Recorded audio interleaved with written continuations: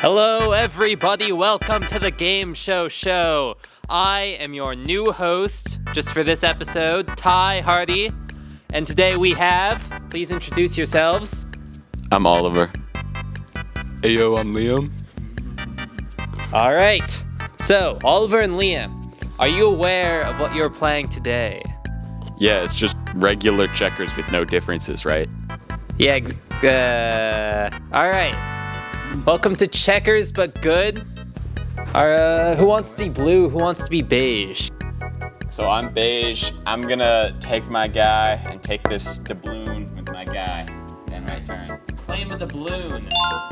Okay, so with my turn, I would like to take C8 and let's take a magic card, you know? It's a Yu-Gi-Oh card. It's the left arm of the Forbidden One. You claim a piece of Exodia. That piece now has that piece of Exodia. All right, we're gonna go with some classic checkers opening. We're gonna go here. I don't know, I think that was a blunder. Is there any chance I could look at the shop and see what I can buy with my doubloons? You know, can I get that Ender Pearl for one doubloon? Ty, is that your dad? No. That's Eric Seward. All right. Does that take my turn or can I also go? That takes your turn. What can I do with my Ender Pearl?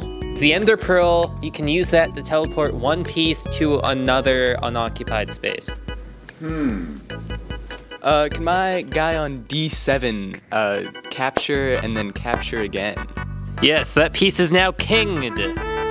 Fell for my trap. And the other ones go to the Shadow Realm. And one of them telefrags Ablaze.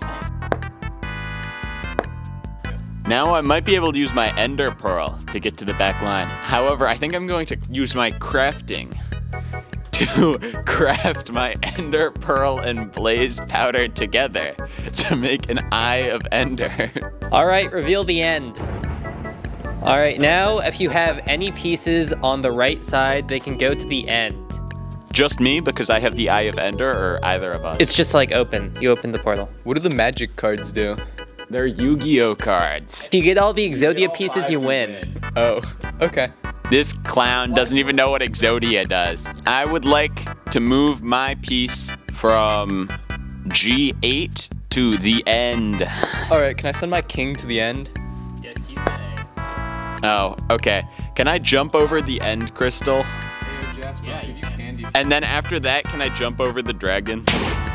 And then after that, can I jump over the second crystal? Is that guy dead? That guy's dead. I'd like to move my king to E6. Okay, so can I look at the skill tree real quick? Is there anything in here that will help me kill the... What does Scout TF2 do? He's the fast one, so he gets 2 moves per turn. Okay, I have a doubloon. Can I spend it on him? Sure. Let's do my guy in column 6. Perfect, perfect. Can you lower the quality of that PNG, please, Jasper? What does Howard Taft do? You're gonna have to buy it to find out. Can I buy William Howard Taft?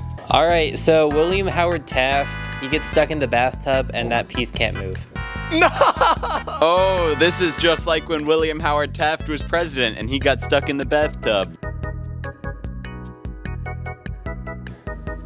Can I move my guy on C8 into the end? Okay.